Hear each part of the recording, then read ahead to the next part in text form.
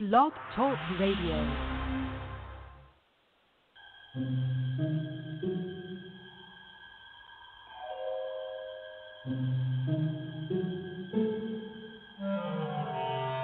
Archangels, ghosts, and Bigfoot, oh my.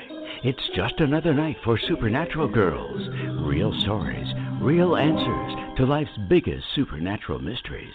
And now, for another exciting interview with paranormal experts from this world and others. Here's your host, paranormal researcher Patricia Baker, on the one, the only, Supernatural Girls.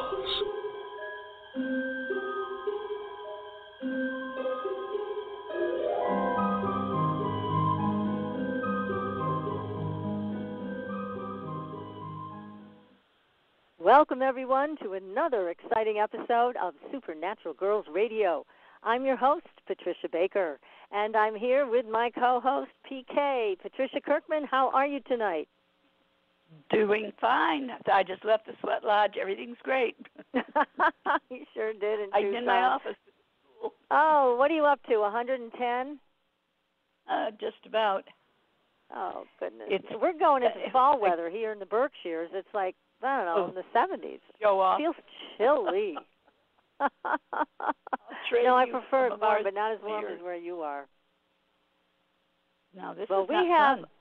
I know, but we've got a guest tonight that also comes from Arizona, and I know we're both so excited about this show. My God, Tony Rathman is going to be here with us talking about all of his experiences and his wife, because he works with his gorgeous wife.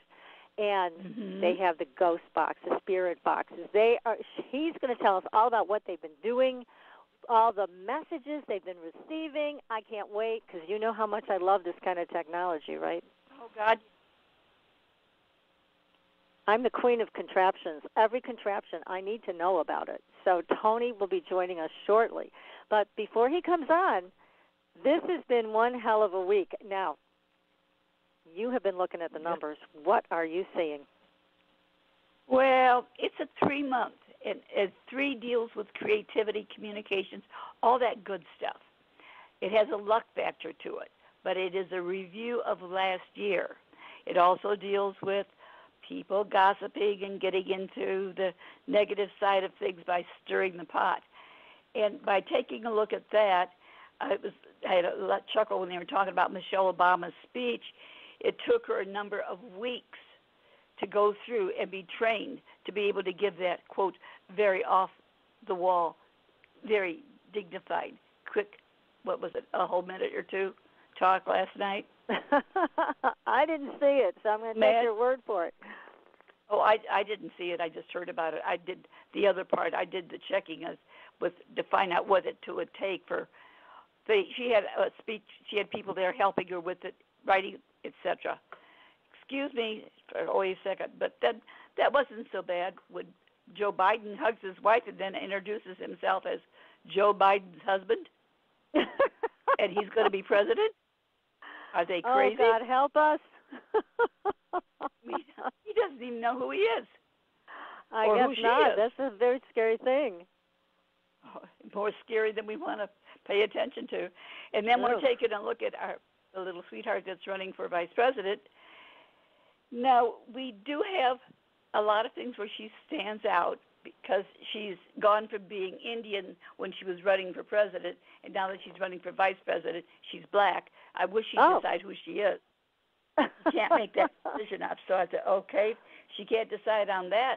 What in the world is she going to do when it comes to the government, especially when we know damn well if they get in, Joe's not going to make it, and she's going to be president because we'll be lucky if he makes it through the inauguration.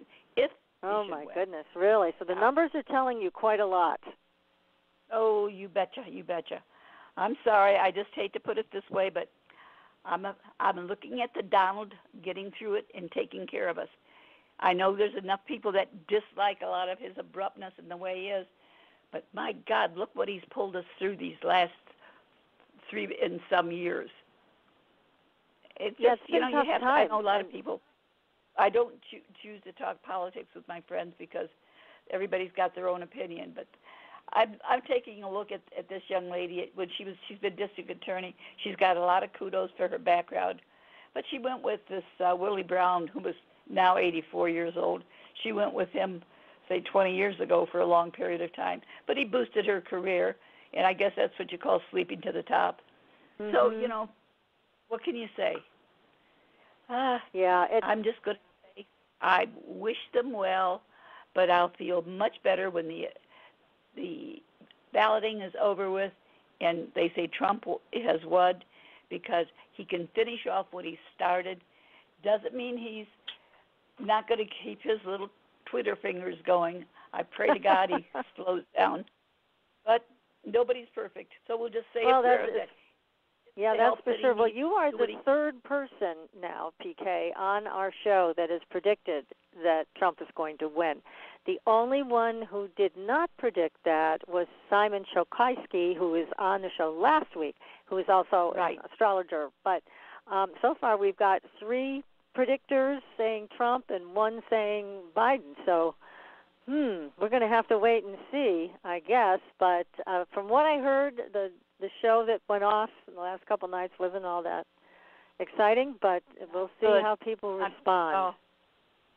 In fact, there was a gal that was Kimberly Clackett, I guess is her last name. I can't pronounce it. Oh, she's a rising star. Yes. Well, she was on, and Michelle Obama got 10.1 million views. Kimberly got 31.7 million views.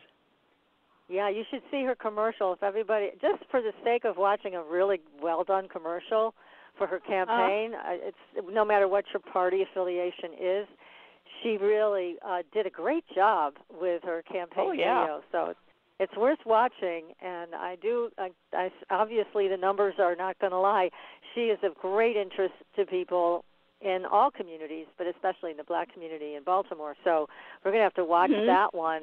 She's already been on the Howie Carr show here in New England, and so she's definitely somebody of tremendous interest, very charismatic lady, and she really knows her stuff. And I lived in Annapolis, Maryland for over 20-some years and watched what was going on in Baltimore. And there again, we can thank Nancy Pelosi and her family for the Baltimore mess, because they took the money and run. If you go back and check it out. So sad. And in this, it's terrible. And Baltimore, and in this commercial, Kim Klacik goes walking through the neighborhoods, and it's a pretty stark view of what has happened there over the years. We used to go up there for lunch or the Inner Harbor. The last couple of years I was up there, didn't bother going, wouldn't dare go there at night. Yeah, it's so dangerous. It's like one of the top 5 most dangerous cities in the country. So, but it'll be interesting to watch. I really like her. I mean, I thought what she did was tremendous on her video. She's going to really be an up-and-comer. Yeah, Thank God we've got right. somebody like her to take place of OAC and a few of the others that are out there making us want to tear our hair out. No, I really like this lady, and God bless her. I think she's going to do well. So, and again, these are times where we need a strong leader, and let me tell you why. Now, you and I, PK, have been talking about this. Captain Kramer, who we adore, he is a real badass guy, right? He is good. Been on the show a couple times. Going to have him back in September if he's available. And the other day I was just sitting around having lunch, and a text came through from him.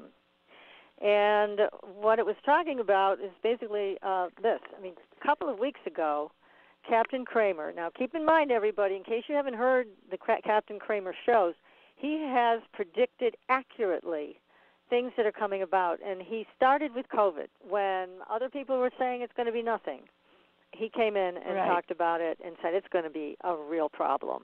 And he gave us details that nobody else had. So this time, he said 2 weeks ago now, he predicted that there was going to be a bubonic plague unleashed on us by the Chinese, and it was going to be weaponized bubonic plague. So when you think about Lyme disease, that also, they say, has been weaponized. Well, this is even worse. This is bubonic plague, which is deadly, which can be transmitted from person to person. And So, anyways, he told me this is next, and I questioned him about what the goal is, and he said the target is everybody in the United States.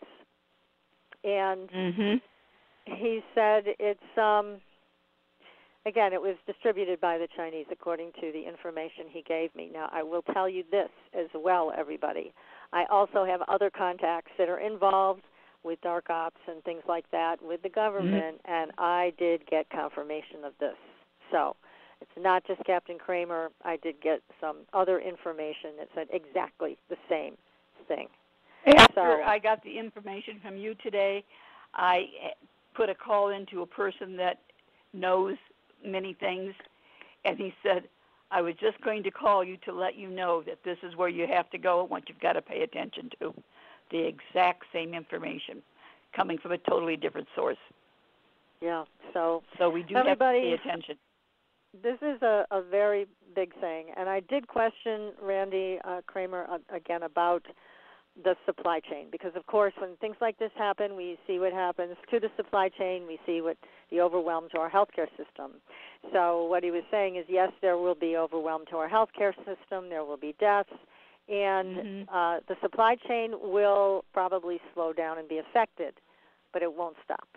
So that was the piece of good news. Now, I also said, as based on what he shared last time, there were going to be stages of things that were going to make us totally nuts, I think, with the things that are going on in the world today, unlike anything we've ever seen. And he said the next thing, global military conflict, with one or more, either the Russians, the Chinese, Iranians, North Koreans. Okay? That's stage 3. Now, here's the other one, invasion, stage 4. Now, I was thinking about that, and of course the first thing that came to my mind was, okay, what country is going to try to invade us, right? But I don't think he meant that, because when he was on our show last time, what did he say? He said alien presence. Right.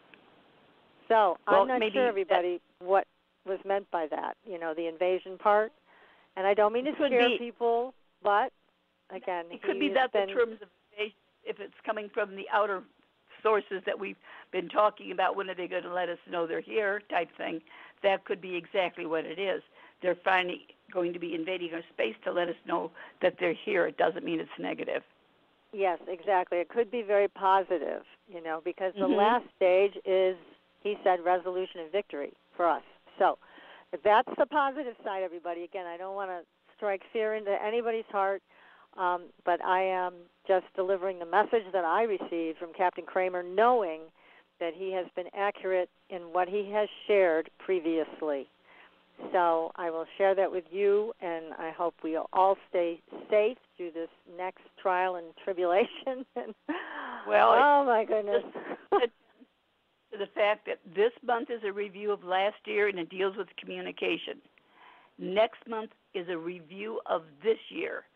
Details, health, restrictions, and limitations.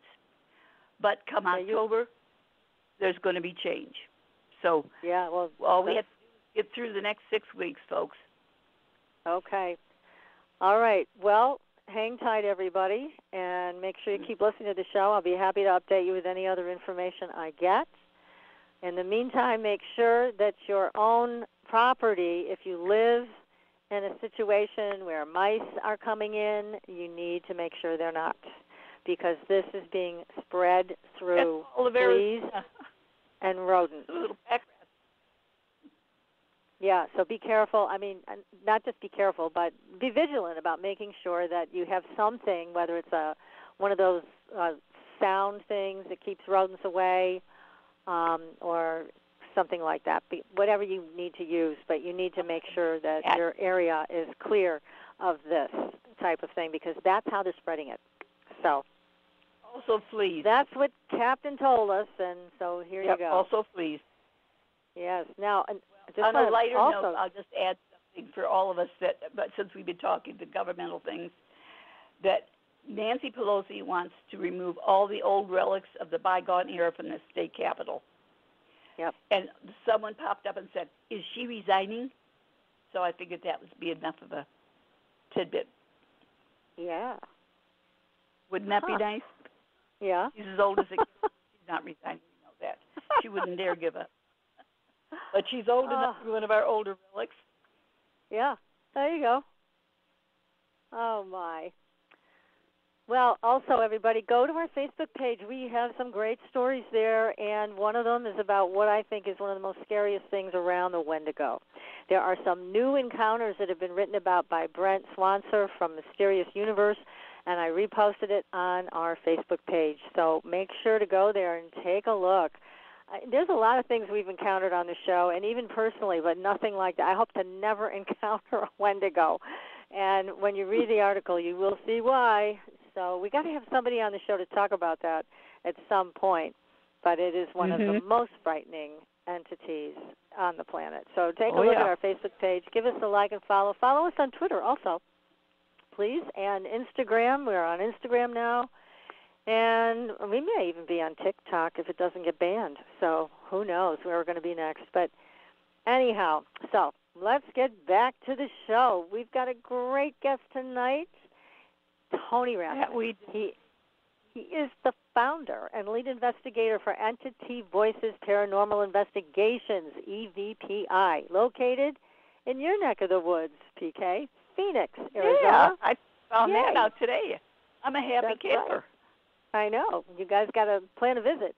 And has spent the last decade discovering the truth about spirits, entities, and life after death. Now, Tony leads professionally operated paranormal investigators into some of the darkest corners of Arizona and just about anywhere he travels, including private home and business investigations, haunted historical locations, haunted hotels, and he has traveled to hundreds of locations throughout the country.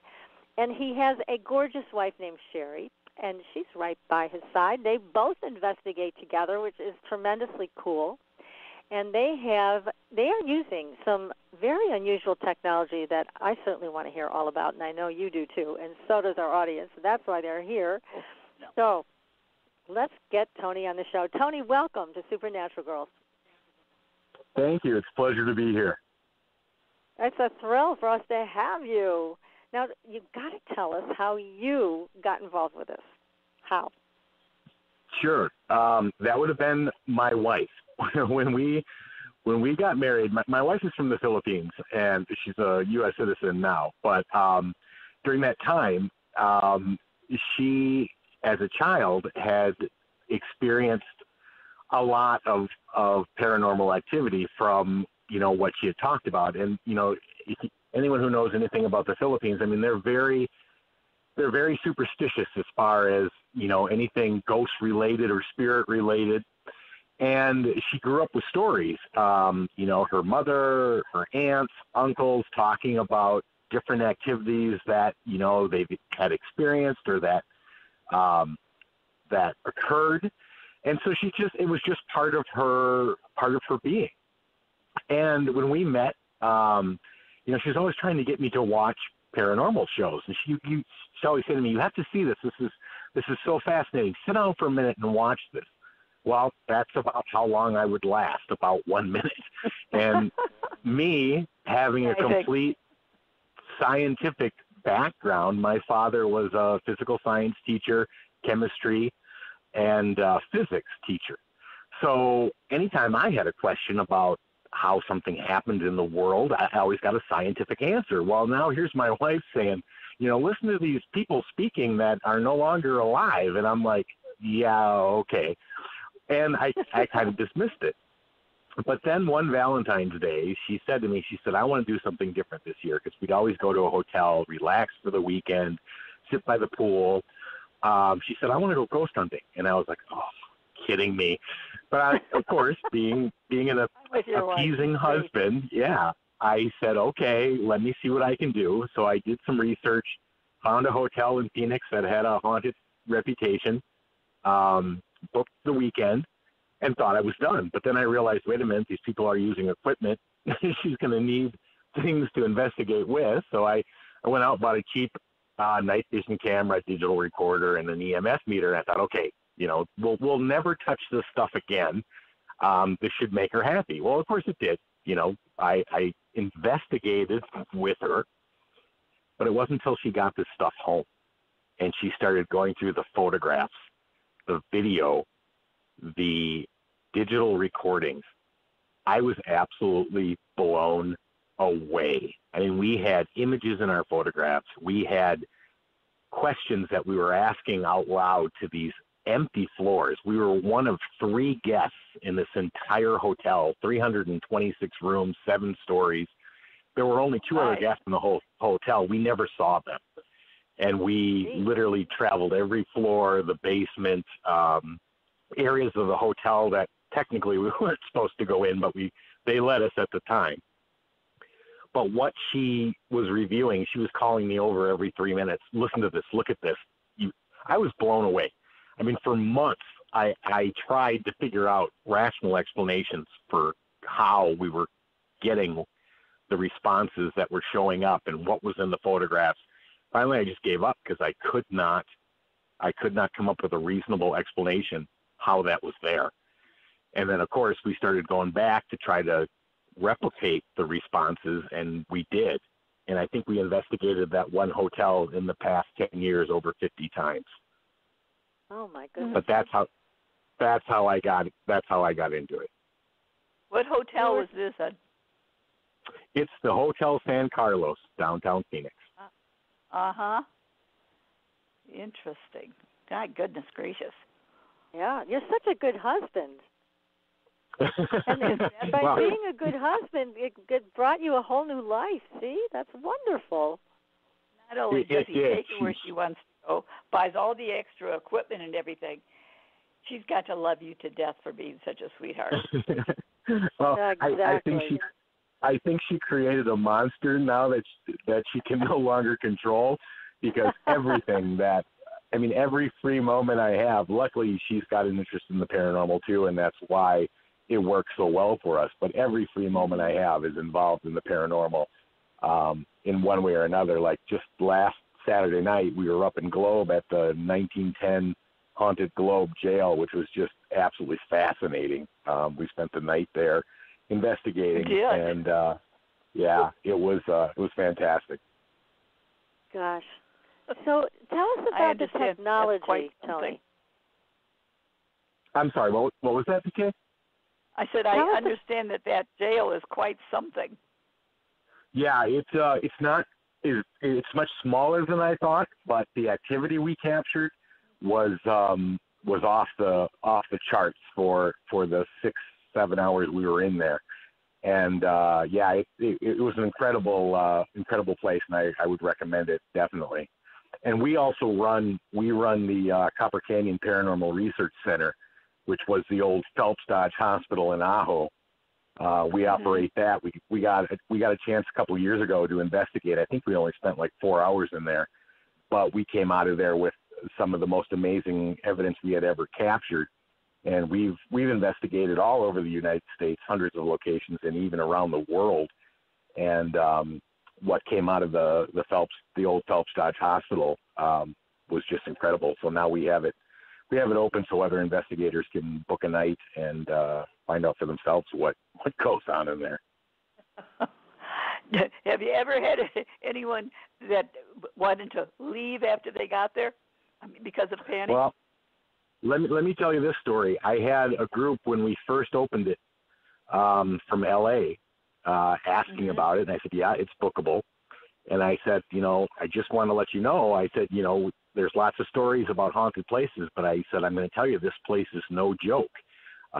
What goes on there is real, and the experiences are, self-evident. You'll see for yourself when you're there. And they're like, oh, we've been doing this for years, no problem. They lasted 17 minutes, and they were out.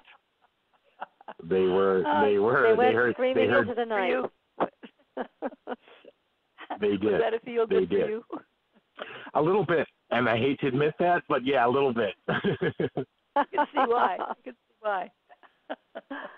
Now, you've got to tell us about the technology. Like, what are you using exactly now today, 10 years later, to pick up these EVPs and these images and photos? What kind of equipment do you use? Well, for the images, I mean, that not much has changed. We use full spectrum cameras and night vision cameras. The full spectrum is really, really helpful because it shows the 3 different light spectrums: visible light, infrared light, and ultraviolet light. So basically, any photo that you take is going to capture all 3 light sources. The human eye can only see visible light, but a full spectrum will see the other 2 that the eye can't see. So you have an option to capture things that you wouldn't be able to see with your own eye until you see the photograph. And then for the voices, how expensive is something like that, Tony? Well, I'll give you a little trick. You can buy one of those little action cameras that run about, I don't know, $40. And if you take the lens out and pop the ultraviolet and infrared filter off the back of it, screw it back in, you'll have an ultraviolet camera for $40. Wow, what a great hack. I like it. Wonderful. And is there any particular brand that you recommend for using that hack? They're all the same as far as the construction today. So it really doesn't matter. I mean, the GoPros are nice. The SJ cams are about 1/4 of the price of the GoPros, and they're good quality mics. They're good quality lenses, and you know, for $40 to be able to shoot in both IR and full spectrum as well as visible light, you just can't beat it. Unreal. Wow. Just pop out the lens. Is that right? Yeah, you just take out the filter. You unscrew the lens. You'll see a little colored filter on the end of it. Pop that thing off, screw it back in, and it's full spectrum. Whew. I'll be there. That's great. Whew. What about now the audio side of things? What do you use for that? Well, that was a combination of, over the last decade, I've built probably over 12, somewhere between 12 and 15 different spirit boxes. And what a spirit box is basically a receiver of what is considered to be spirit voices. Now, anybody who's ever seen, you know, the TV shows where they use that tiny little one in their hand, that's an SB7 spirit box.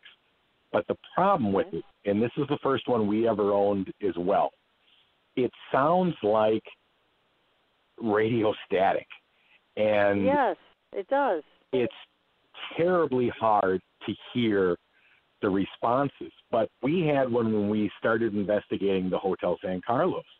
And I would bring these things back home, and I would go through them. My wife would always go through the pictures and the other stuff. But I really started diving into what was on my recording when I would use it. And I kept telling her, there are answers to almost every question we asked. And so I'd play it for her. I'm like, do you hear that? And she's like, no, I don't hear it. I don't hear it. I don't hear it. So then the next step was to figure out how we clear that up, how we get their voices more pronounced, how we get rid of that static noise. Now, there's a difference in opinion from paranormal investigators of whether that static noise is absolutely a necessity, because people say, well, they take that white noise and they manipulate it to get their words out. You know, there's a million variables I'm not going to all get into at the moment, but we built box after box after box with changes, manipulations, trying to get the voices to stand out, to get the distortion reduced, and get as clear of a signal and an answer as possible. So after 10 years, the box we're using today we call the EVOX. And with the way that we have it configured, there is basically no heard static, only responses which are 80% crystal clear to the ear, and it uses a variety of different techniques and mechanisms to do that, which I'm not going to go into the exact specifics of how I built it, but it's phenomenal compared to if we go back 10 years and us using the SP7 and going, how did we even do that? Because what we have today is night and day different.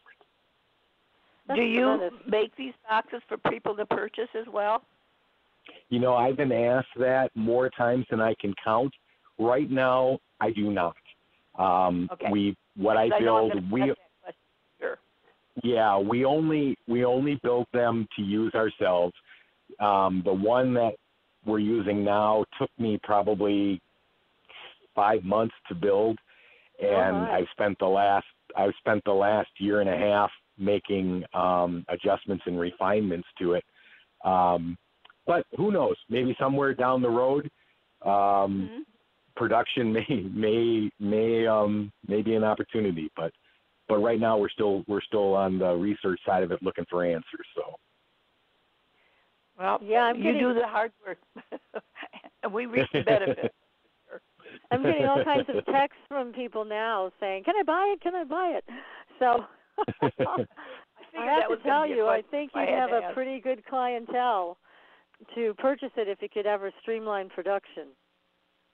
Yeah, you know, and at some point that might be a possibility, but you know, this is a funny story, but I was doing some cold case investigation with a team member and friend that I have, Jeanette Lucas, and we were doing some tests, and she was working with some people from the FBI.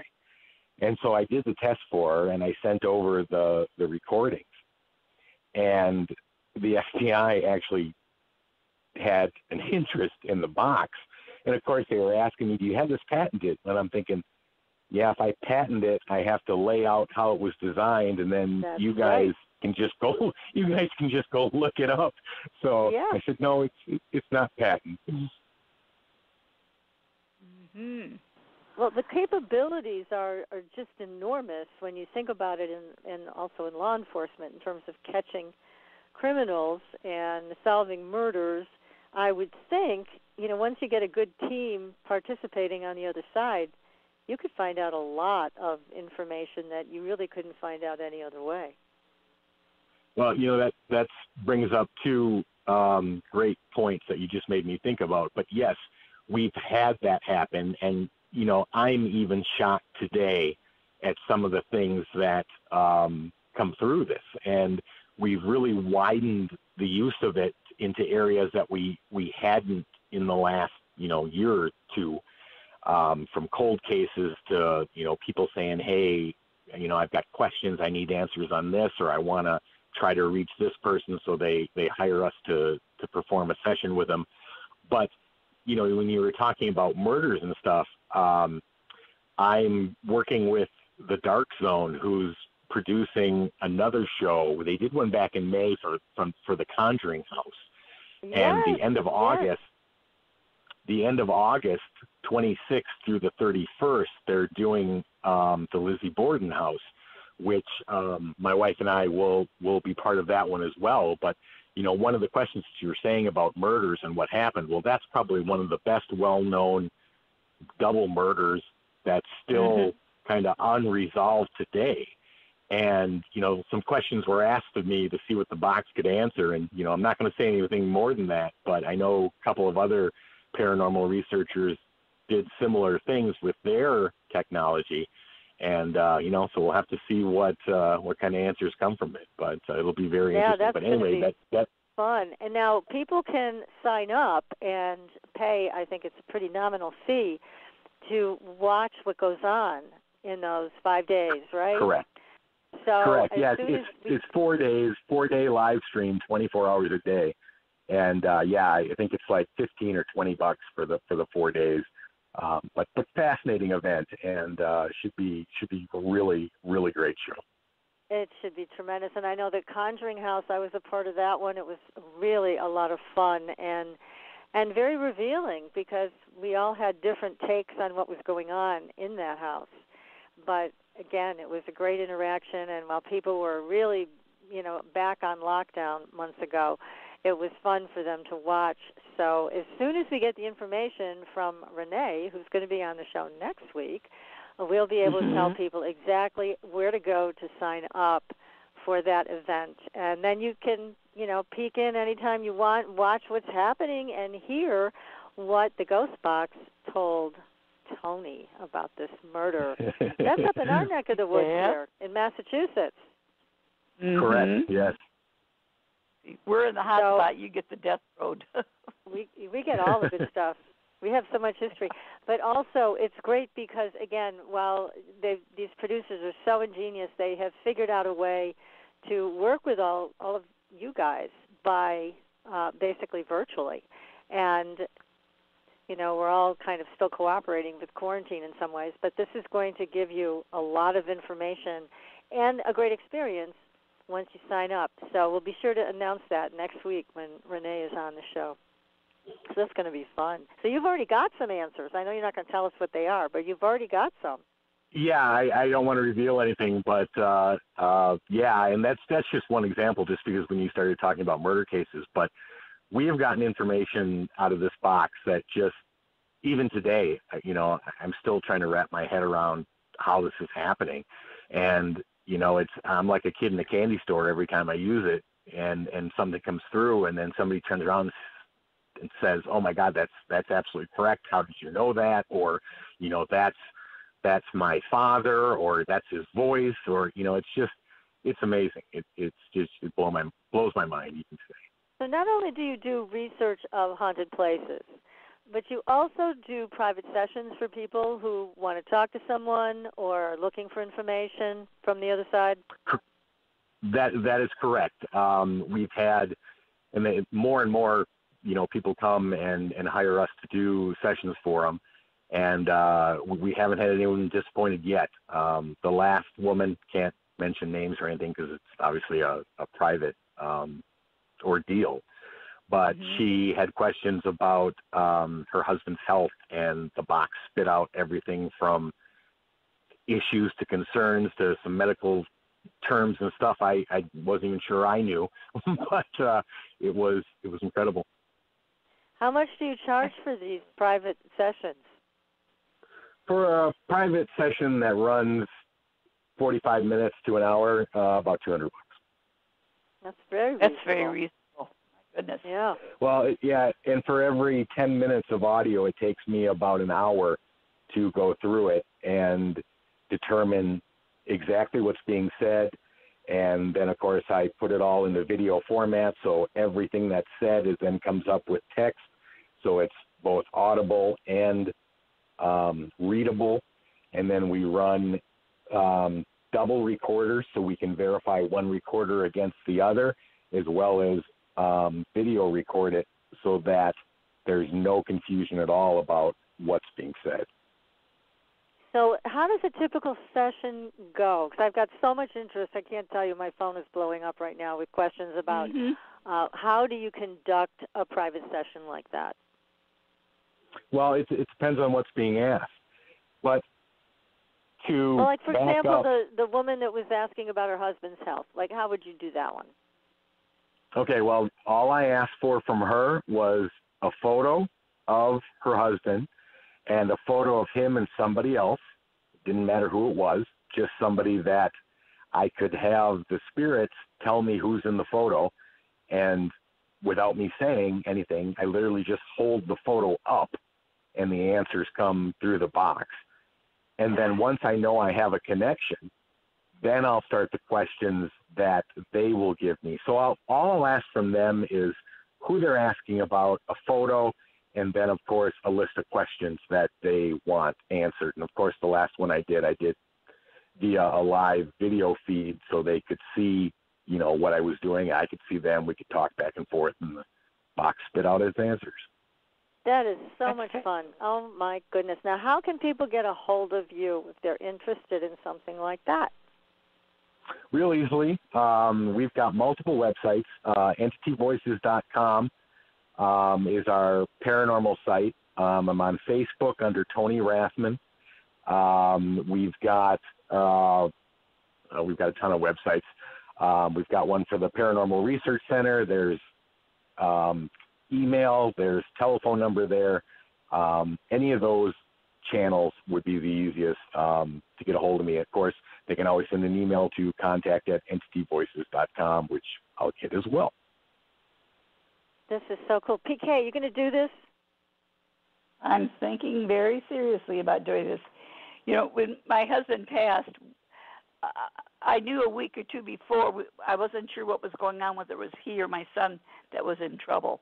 And this was 40-some years ago. And he was 37 years old. And next thing you know, this went on for a few days. He thinks I'm losing it, and he let it go. And on a specific date, he passed away. And the chaplain had been with me, and he kept saying, oh, this isn't going to happen. And it did. And no one could ever explain why. At 37, he died of a massive coronary. He had never been sick a day in his life. So I've always wondered how. So wow. That's why I'm interested in knowing the how come. Oh yeah. Yeah, we were working on a cold case that was in Nevada, and I'm not going to say names or anything, but the box kept saying, and there was suspicion both from authorities and from other people that working on the case that body was probably in the water somewhere underneath the water. That's why they weren't finding it. Well, our box kept saying field or meadow, it kept saying. And, you know, they kept having me re-ask that question. And meadow was the only thing that was coming up. Turns out that the body was actually located in between an open spot in the forest, which would have been like a meadow, a grass field. That's where it was found. I mean, it just, the things that come through this thing, not once do I doubt what I hear, because so far, and granted, knock on wood, let's hope it stays that way, but so far, it has always been correct. That's fabulous. Yes, it is. Oh, yeah, PK, I hope you do it. Yeah, to learn things about this, because I have 3 children. You know, whatever affected him, could it affect them? Oh, yeah. So question. Yeah, so that's yep. Yes, we'll Great have question. Chat later this week. Yeah, absolutely. But you know, the whole point of the technology or the electronic box itself is only half the equation. The other half I owe to my wife, because when we started investigating, I'd always jump right into investigating, and she'd always say to me, stop, do this first. And so she'd stop me, and she'd say, hi, I'm Cherie. This is my husband, Tony. We're just here to communicate with you. We're not here to kick you out. We're not here to hurt you. We're not any threat to you. We just want to communicate. And she would do that over and over and over. And, of course, then finally I got in line and followed along. But I owe that to her, because the other half of this equation is that connection to spirits or entities. And what she did for us was create a bond and create trust. And now, when we got into the ITC, or the instrumental trans communication, which what spirit boxes are called, it has opened that door for them to trust us, to feel free to communicate, because one, they know we're not going to freak out and go running out of the house, because I mean, I do these right in our house, and we have more spirits in this house than I could ever count, but none of them have been harmful. None of them have hurt us. In fact, they've even helped us so many ways, and probably more instances than I could name. But so far, everything has been positive. But I really owe my wife that second aspect of this connection, because she did it right. She did. God, she's a woman, what you right expect, sure. right? Yeah. Good for her. Cherie, you are getting a big shout out tonight for everything you do. You know, it is important, that connection of trust. Now, when the voice, or when whomever speaks to you, do you ever get an identity of who is speaking with you? Oh yeah, we've gotten full names, first and last. Anybody famous that we would recognize? Nobody famous. Yeah, I stay away from that, just because there's a certain degree of negativity that goes with it, especially if it's recent. Now, one's from, many years ago, not so.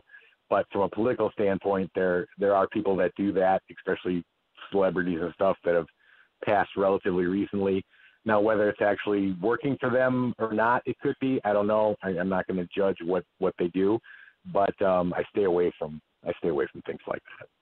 Yeah, I know the Skull Group in the UK. I don't know if you're familiar with them, Robin Foy's group, and they also had a team that they ended up working with on the other side that did have some recognizable names, but they were from the distant past. And I understand exactly what you're saying about contemporary celebrities or somebody we would recognize. But Robin's group was able to contact some very interesting people from long ago. And so that's what I was wondering, if any of those people stepped forward. But do you think they work as a team with you like they do with Robin, or you just turn on the box and whoever comes through, comes through? Well, there's no doubt we have certain spirits that are usually around to help us. In fact, I mean, we've actually pulled one of the spirits that's in the Phelps Dodge Hospital, which we operate. When we went to Baguio City, Philippines, to investigate the Diplomat Hotel, his voice showed up on our EVPs. So he literally followed us. And then one from San Carlos, we Bel Air House when we were there. We had another one from a previous location that followed us to the Queen Mary. So they are definitely, we have a group of them that definitely help us with answers that we're trying to achieve. But the other aspect of it that we have come to understand, and again, this is all theory because I can't prove this, but there seems to be some sort of collective consciousness of entities where they share information, because we've asked questions, and even from private people who have said, hey, I need answers on this, where it's specific to one individual. Like I can think of a client who was asking about her father, yet we were receiving answers from different spirits, different voices that were unrecognizable to my client, but the answers were still correct. So that universal consciousness of shared information is a concept that we strictly believe happens. What an exciting life you and Cherie live. Oh, my goodness. It's never dull, that's for sure.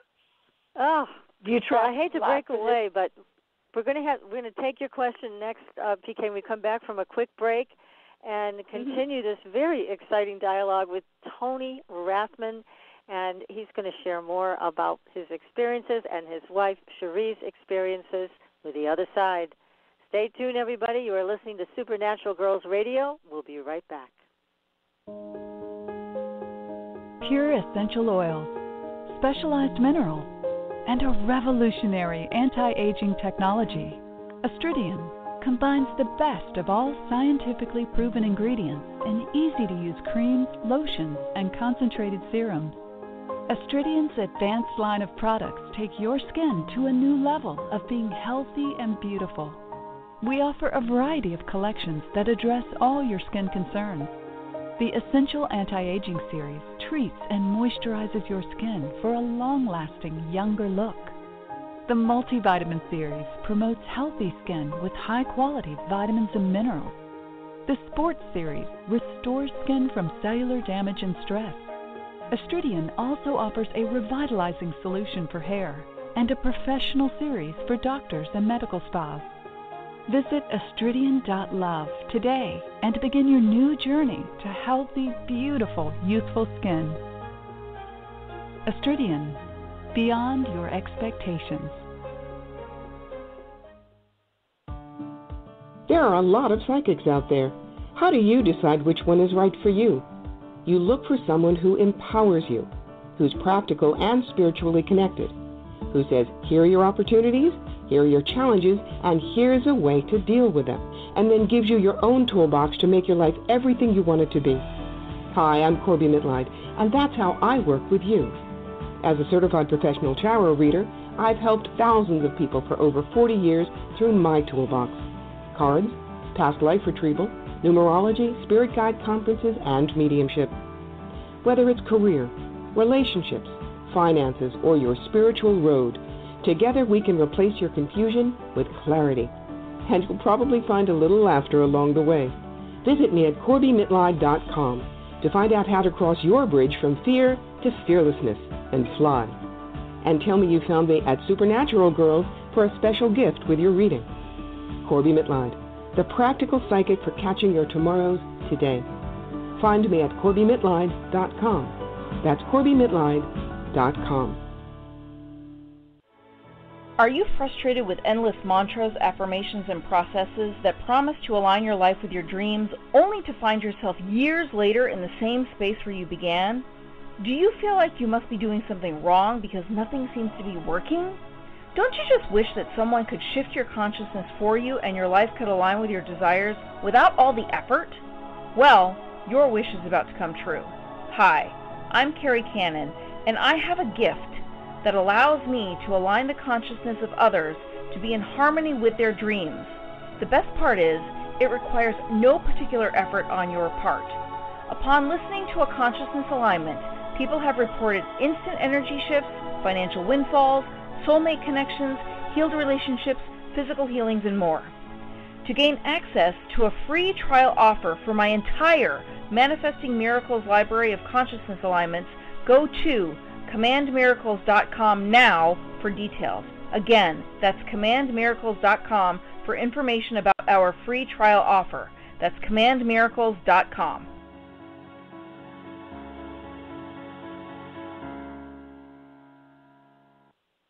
Welcome back, everyone, to Supernatural Girls Radio. I'm your host, Patricia Baker. I'm here with my co-host, PK, and our amazing guest tonight, Tony Rathman.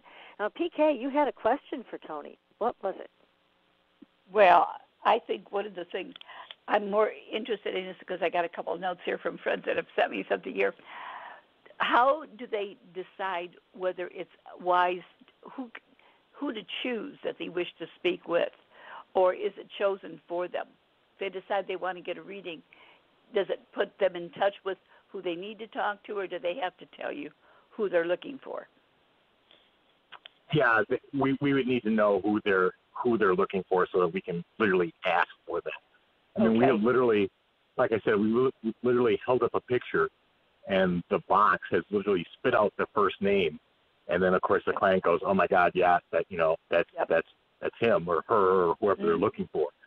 But the connection to who's answering the questions may not actually be that person. Again, that relates back to that universal consciousness that I'm talking about. It's just phenomenal, absolutely phenomenal. And what does the voice sound like, Tony? Does it sound like a mechanical voice coming through a box, or does it sound like a person? Sounds like a person. Wow. Yeah, there's nothing mechanical about it. The spirits speak differently though than humans do, because for practical sense, there is no throat, there is no larynx. It's not a throat produced sound like we as humans speak. They're using electromagnetic frequency in order to send the voice to an electronic media that's interpreting those frequencies and then spitting it out in vocal sentences, kind of like a recorder records. And that's why EVPs, people always say, well, how is that possible? I couldn't hear it with my ears. Well, your ears don't hear electromagnetic frequency, but a voice recorder can. And when you play the voice recorder back, that's why you can hear the voice. And that's how we got into this whole ITC thing, was because we were getting, and we still get today, the most amazing EVPs. I mean, they weren't single words. They were full sentences. And when that started, that's what dragged me into ITC. And I said, I got to figure this out. In the SB7, I'm like, I can't hear this. I can hear them saying something, can't make out the words. And so we built and built and built and built, and now we can hear it. Yeah, I have one of those devices that's the staticky, it's the radio type frequency thing. Yep. and it just irritates me because that's all I hear is the static, and it just, I could never do anything with it. I don't know how anybody works with that. Well, we did because we knew there were answers there. I mean, I could hear them. But you're right. The static will produce a really nice headache after about 15 minutes of listening to it. But it was too much. And I'm like, there's got to be a way to clarify the sounds coming through this. And that's what we set out to change. And then, of course, we used multiple different ways to get those electromagnetic frequencies and turn them into voices, or allow them to turn them into voices. And we tested, I don't even know how many designs, but the one we have now works the best until I try something new. But you're right. And then the other point to it is that even with EVPs, you can play an EVP for somebody who's listened to EVPs before, and they'll say, okay, yeah, I heard it, or I heard something. But you play it for somebody who's never listened to an EVP before, and they'll say, I didn't hear anything. And it's a training. It's a training to the ear as well. In fact, I did a session for another radio show host, Don Ecker, who does Dark Matters Radio. And when I sent it to him, he's like, I heard some of it, but he said I couldn't make the majority of it out. Well, then I listed out what I was hearing, and then he was like, oh my God, I hear it now.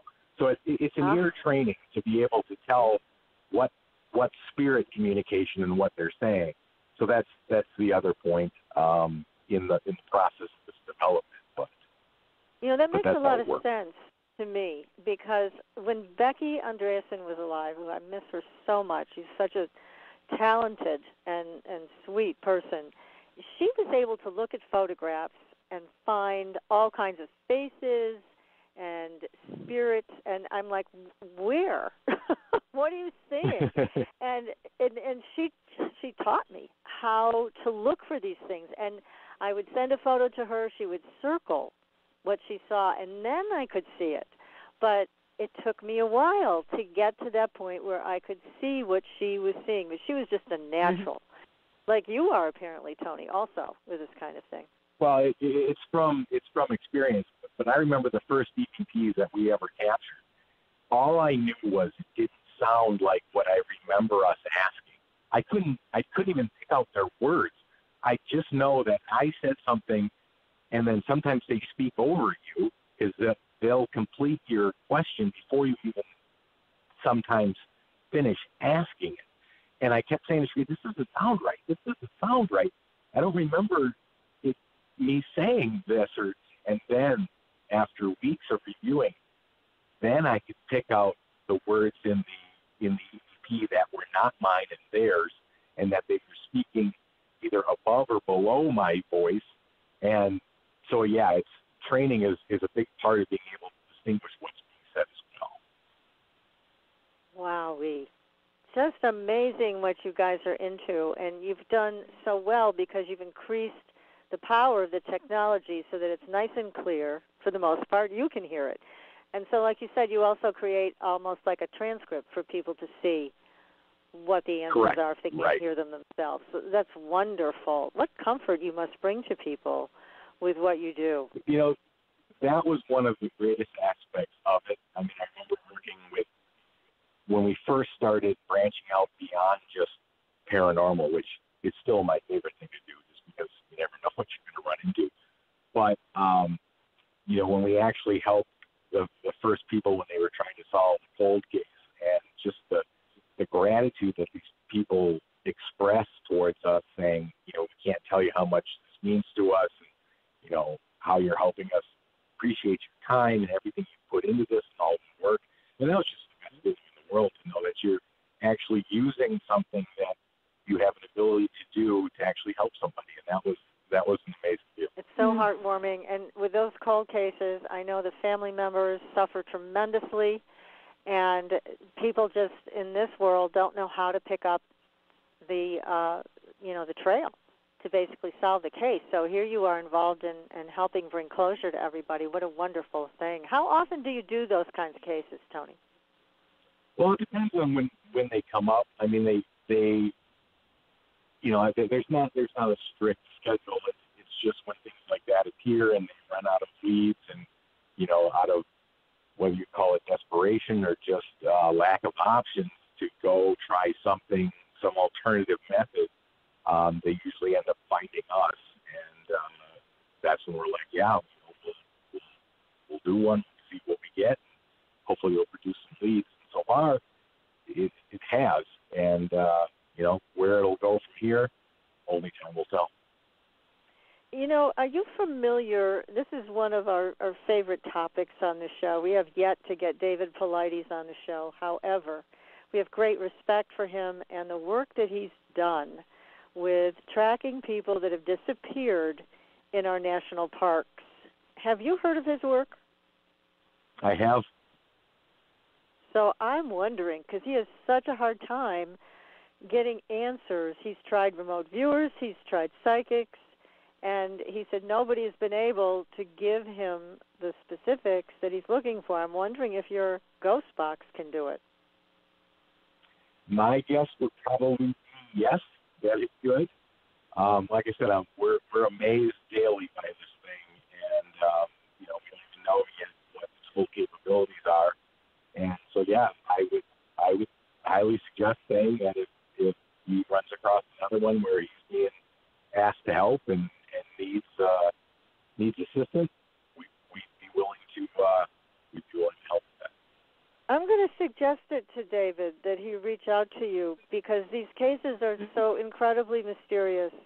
And again, the families are left with nothing. I mean, they don't know what happened to these people. So, right, which is the worst case scenario too. And that's what I was trying to express is, the situation is bad enough to lose a loved one or something, but then to not have answers and to not know what had happened or to get any type of resolution only exemplifies that bad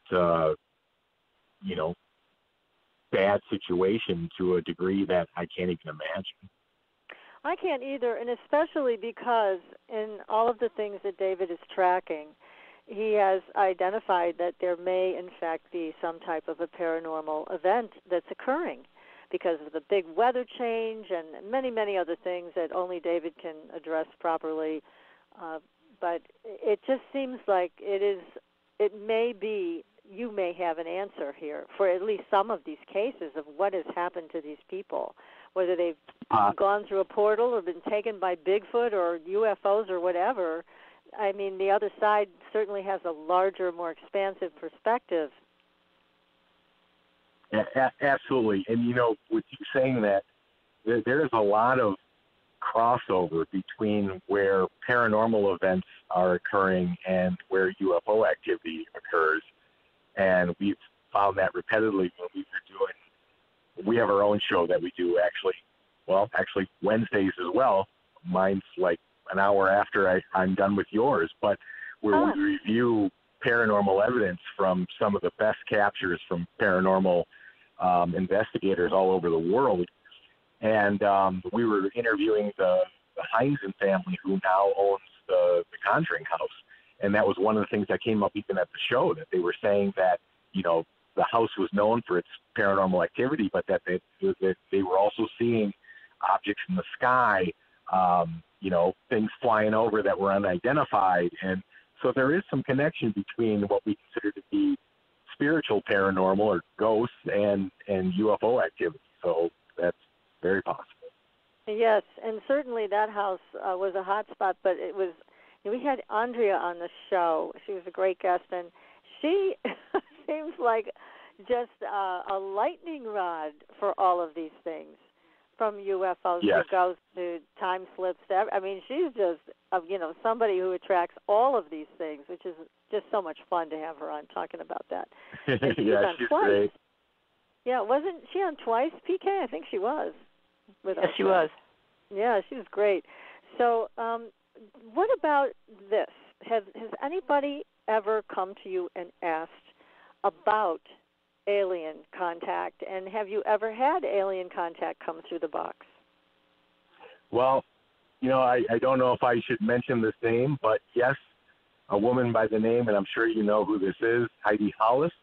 I did one for her, and oh my God, the responses that came through, everything from aliens to demons to the Hat Man. I mean, it was off the charts. I've never heard anything like that come through. Of course, I never asked questions like that either, but that was a phenomenal response that we got for the 45 minutes or however long I did it for her. But yeah, that was amazing. That's great. Well, Heidi's also a very talented radio show host and artist, and I know she's been involved with this stuff since forever, so that's really exciting. Now, when an alien comes through, again, do you hear it differently? How do you know it's an alien? No, and you know, that's probably the biggest question, is the voices that are coming through, are they spirit? Are they extraterrestrial or alien, or you know, of some other time and space? No, for sure I have those answers, except for the fact when people say, oh my God, that's the person who passed away that I was trying to reach, that's their voice. One example that stands out at the top of my head was a woman that was trying to contact her father, and I was holding up a picture of her and her father, and I said, you're in this picture, who's in this picture with you? And a gentleman responded, that's me, daughter. Not that's my daughter, that's me, daughter.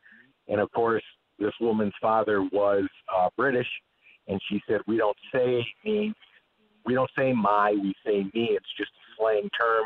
That's me, cat, that's me, daughter. And she's like, that's his voice. So it's probably a combination of both. But if spirits can use it through some sort of electromagnetic frequency, I wouldn't see why aliens, extraterrestrials, or whatever you want to call them, wouldn't have the same ability if they have the ability to communicate with you without speaking. I mean, there's so many links that tie it all together that I wouldn't see why it wouldn't be possible. But no, to answer your original question, there's no difference in the voice. You can't tell that it's, you know, would be a different species. So they identify themselves to you. Is that what it is?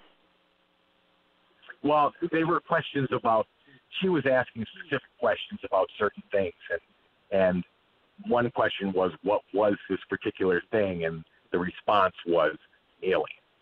Okay, I see. And what about the demon side of this? I mean, because obviously you said anybody can come through. What about that part of it? Yep.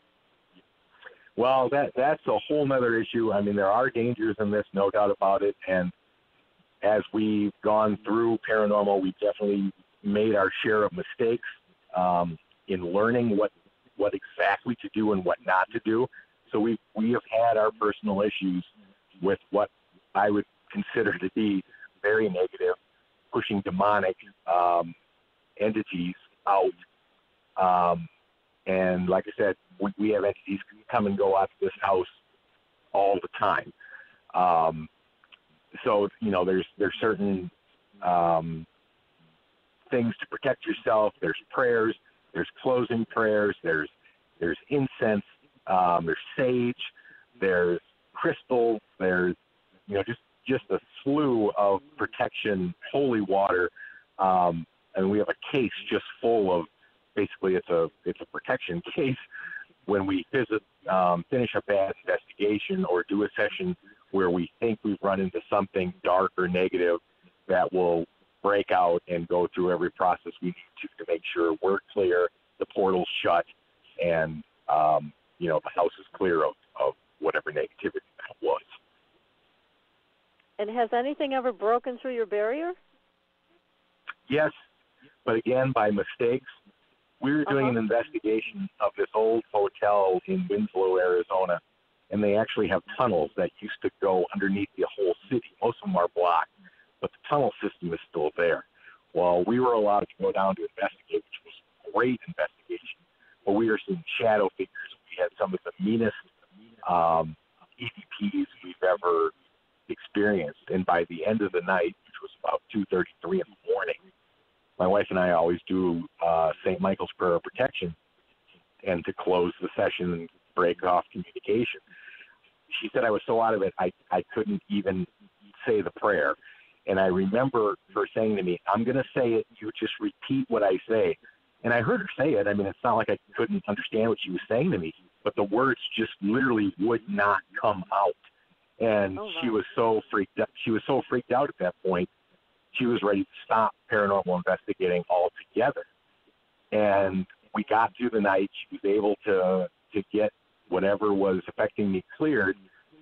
And then I reminded her the next morning, I said, didn't I hear you say to the spirits that to use their energy to communicate with us, and if they didn't have the energy to use mine? She's like, did I say that? Of course, playing back the recording, she sure did. I'm like, don't ever do that again. Took her at her word. My goodness. Yeah. Now, do you ever experience being touched by people from the other side? I mean, do people, like, reach out and touch you, or do you have physical manifestations? Yeah, I've been touched, pushed, slapped, punched, and I had 3 about 5-inch long scratches from about where the bend of my arm is down to my wrist. Something scratched me for something I was doing, which they did not like at all. And of course, 3 scratches is indicative of mocking the Trinity, Father, Son, and Holy Ghost. That's why it's 3s, and this was without a doubt 3 scratches. We've had stuff enter the house and do things we did not like, so we've had to basically do a minor rite to clear the house, and we've done that for personal investigations for people that have had some pretty severe and dark entities in their house. But the first one we ever did was in Las Vegas, and this place was absolutely crazy.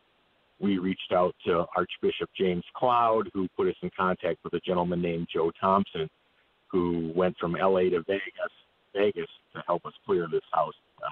We did a minor rite and cleared it. But those are rare. I mean, if you watch the shows out on television, they run into that every episode or every other episode.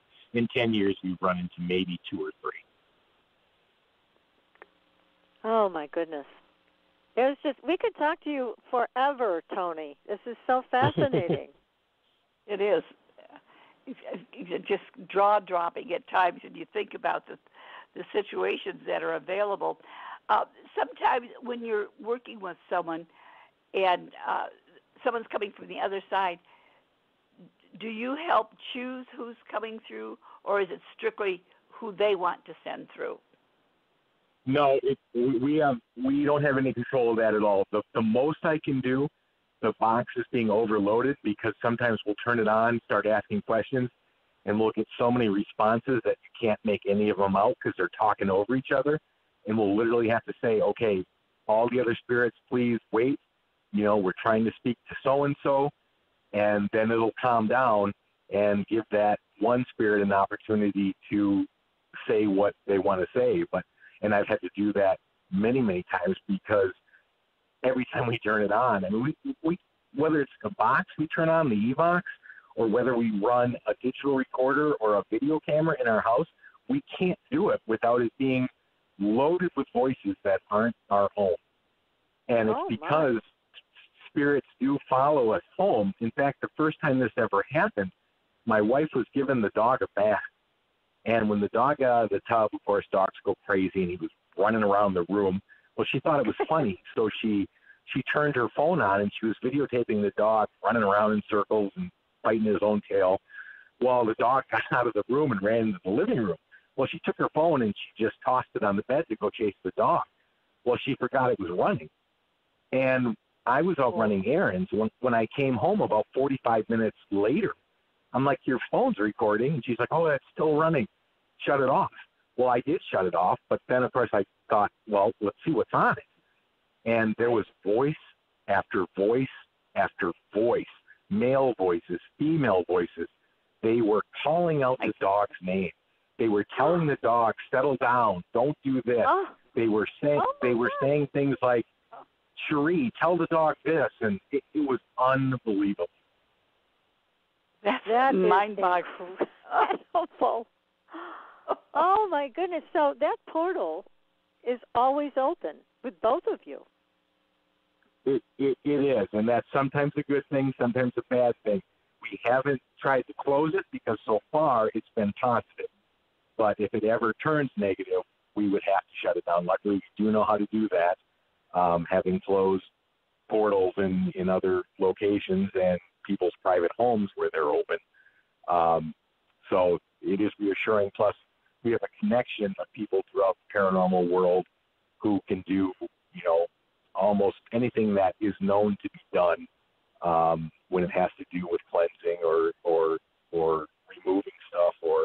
So that's, having that backup is also a huge benefit. So you have your backup just in case you need it. That's good. Mm-hmm. Right. Now, did you actually open a portal consciously, or did it just happen because of your interest?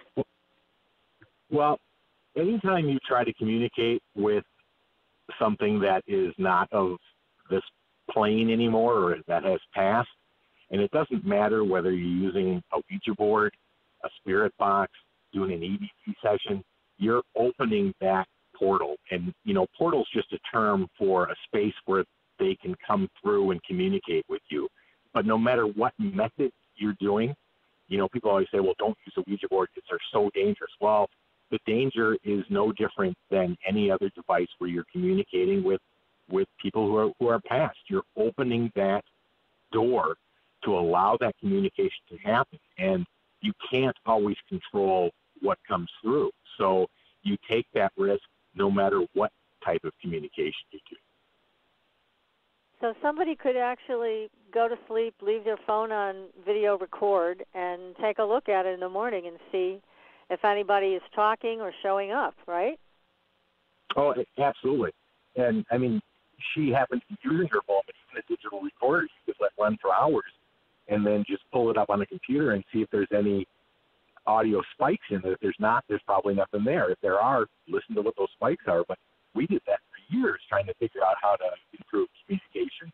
And we did everything from different vibrational settings within boxes to see if, the vibrations would bring out voice. We tested everything we could think of. But yeah, and then once that door is open, though, that's the only thing I want any audience listening to be aware of, is that once that door opens, I don't know how to close it. We probably can't step away from the paranormal just because it knows who we are. About 3 years after we started, they started calling us by name, first and last name. I'll walk in when we walked into the Globe jail Saturday night, the first thing they said is, "Oh, the Rathmans." And that happens time and time and time again, even if it's the first time we've ever stepped foot in there. So they're watching you. Yeah, and it's part of that collective consciousness, too. It's a shared knowledge. Well, and people say they were always being watched anyway, so it's just that you guys have taken this to a whole other level, which is amazing and exciting. Right. And one of the questions people always ask is, okay, so why are spirits hanging out in cemeteries? People always say they go to cemeteries and they get EVPs. Yeah, they do. But let me tell you, there are spirits everywhere. We've gotten EVPs with just my wife in the car going 75 miles an hour, and we've gotten EVPs in the vehicle from voices that are not either one of us. So getting one in the cemetery, not that hard. Spirits literally are everywhere. So incredibly cool. Bonding has got to be critical on your behalf, because it makes a difference of security and safety for the people you're working with. Correct. Yes. Yeah, there are risks involved. The bigger risk to us is the client, because they're literally just sending information. The session is done by me, and it's a risk I'm willing to take, and we'll probably never stop doing this. So. I don't think you should. It just sounds like to me, this is a dream come true lifestyle, to just be able to communicate this way so easily. Now, do you have an engineering background that allows you to build this stuff? Well, when I was in high school, I worked for an electronics shop in a small town that we grew up in. I learned a lot there as far as electronics. No, I don't have an engineering background, but what I did when I first started was I took spirit boxes apart And then I took other ones that I bought, and after I had moved on past them, I took them apart. And I'm like, okay, how does this work? What circuitry is involved? How are these signals getting through? And then, of course, we took that and said, okay, we got to improve this. And then we reached out to electrical engineers, reached out to sound engineers, and said, okay, how do we want to correct this, we want to correct that. And then we were given information on how to do it. And then the funniest part is, as the boxes started getting better, we started asking spirits, what do I need to do to improve this? And believe it or not, we found answers. See, that sounds like you're getting it right from the horse's mouth then, and what to do next. They want us to. That's right. They're definitely letting you know they want to be a part of it. Yeah, well, you figure if you could see what people are doing, if you could be able to experience what they're experiencing, but you have no way to communicate, anybody who has an ability to allow them to communicate, they are going to flood to. And I can tell you that happens. Wow. Well, we got to start practicing some of this stuff, PK. We don't have the sophisticated box that Cherie and Tony have, but we do have our cell phones, right, and our computers. So that's true. God forbid knowing me and my boo-boos what I'm going to bring through or don't want to bring through. Yeah, really. That is when I will be calling the man up the road and say, hey, Tony, can you shut this down? We'll help you. We'll help you. How about animals? Do animals come through? The only time we've ever seen what we thought to be an animal spirit is on a device called an SOS, which is my brain's drawing a blank at the moment. Tony, you're fading out a little bit. I don't know if you need to move a little closer to the microphone on your computer or not, but we can hardly hear you. Is that better? Yeah, a little bit. That sounds fine here. The only time we've ever seen anything from an animal spirit is on an SOS machine, which is basically a Connect device that shows like a stick figure animation. And we've seen a dog that was actually in our own house that wasn't our dog. But when our dog came up, the stick figure and our dog actually started chasing each other around the table. But that would be about the only animal connection that I've seen. Mm-hmm. With cold cases, who normally contacts you? Is it a family member or is it the police or both? Normally, with cold cases, it usually comes through connections that I work with on cold cases. They're known to do and have been known for years to do cold cases. So they usually contact this person, and then that person says, I need your help. Let's see what the box can bring, and that's how I'm connected to it. Mm-hmm. Amazing. Have you ever found a missing person that's alive? I mean, has anybody come to you and said, this person is missing, can you help us find them? And have you found them? That has not occurred yet. But if there is a missing person, I hope that would always be the outcome. But no, I have not run across that yet. You know, it's interesting because most people don't think to contact you first, but it would be great if they did. Yeah, I mean, we've definitely been a huge help to ones in the past. But, you know, of course, when you get into the hands of law enforcement, I mean, they're very scientific-based. They use us as a last option when they run out of leads. And understandably so. Right. I mean, it's right. It's really hard for them to turn around and say, well, this guy with this funny box says to go look at the, you know, and understandably so. I mean, I can understand why they do that. Yeah. You know, what about medical things? I mean, you did mention the lady that came to you wanted to talk about her husband's health, and they did come back with some medical support, basically.